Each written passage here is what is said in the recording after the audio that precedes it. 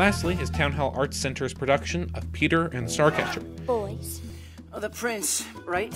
Yes, the prince. Very good. Nick Sugar is back to direct this play with music, following how Peter Pan, Captain Hook, and other favorite Neverland characters became the tales that we know them by today. This emotional and full-hearted show watches the evolution of an orphan boy, played by Tim Howard, become the Pan that we know him to be. Howard portrays a lost and conflicted yet strong and young version of this character, and through his performance offers something that everyone can relate to. Morgan Emily Patterson plays Molly, the fierce Starcatcher who motivates Peter and his fellow orphans to fight the pirates and save the world. The style is different than what Town Hall audiences are used to, as the ensemble is used for props and set pieces, as well as not being a musical but a play with music in it. Sugar has directed a production that is sure to delight, although at times it feels a little clunky and crowded on stage.